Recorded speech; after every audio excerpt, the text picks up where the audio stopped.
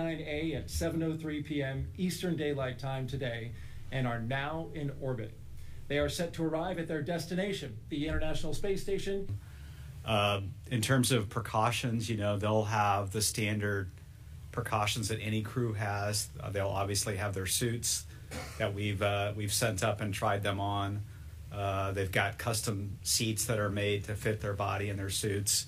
And then, every crew that comes back goes through a fluid loading protocol just to make sure when they get back that their body is conditioned properly. But they'll go through there's nothing beyond what we'll normally do. They've done training already on the Dragon spacecraft while they've been on orbit to get familiar with the differences in the suits and the umbilicals and the seats and all that. So they'll be ready to come home when we're ready. We'll watch the weather. The weather's always a challenge. And then in terms of celebrations, I don't think we've thought that far ahead. Obviously, we're excited to get Crew 9 back, and I know Butch and Sunny are excited to come back.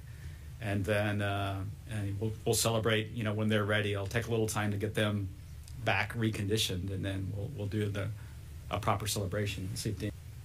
All right. Thank you, Steve. And thank you all for being here. It was a spectacular launch. Really happy to have the crew on their way to the International Space Station and looking forward to seeing their happy faces on board very soon. As is mentioned, they'll dock tomorrow night, 11:30 p.m. Eastern Time, to the forward port of the International Space Station. We're going to have a short handover with the Crew 9 guys coming home no earlier than Wednesday at this point. Of course, we'll be looking for good weather. It might be later than Wednesday when they come home.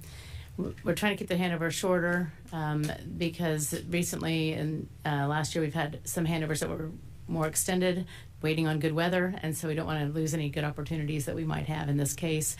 We're trying to stretch the consumables, we'd rather have less of an overlap of the crews in this particular situation. That I would say, Elon's all about going to Mars. He has been since he started SpaceX and before that, right?